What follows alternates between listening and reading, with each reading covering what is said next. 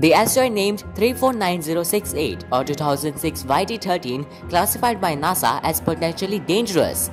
This asteroid is approaching the center of the solar system and will be located a short distance from planet Earth. Due to its orbit and size, the space agency believes that this rock could put the planet at risk. And the diameter of this asteroid is 756 meters, which is roughly equivalent to the distance you get by stacking two Costanera Center buildings. 2006 YT13 is one of hundreds of thousands of near-Earth objects known and monitored by the US agency, but more are being discovered every day. In fact, this 6 July alone, there were 2,279 potentially dangerous asteroids circulating in space.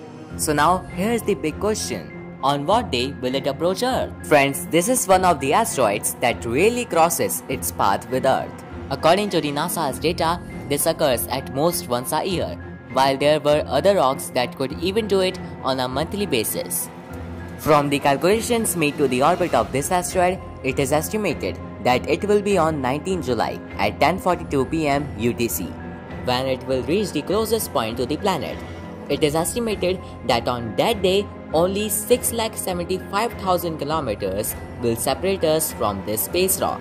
Although this asteroid will approach Earth again over the next few years. This is the shortest distance that both bodies will have until the year 2165, when on July 23, only 672,000 kilometers will separate us. And if we talk about this month, so this asteroid is not gonna hit us. We are fully safe. Don't worry about it. And I will also share the live trajectory of this asteroid. So stay tuned with Maniverse. And one more thing, thank you so much for watching.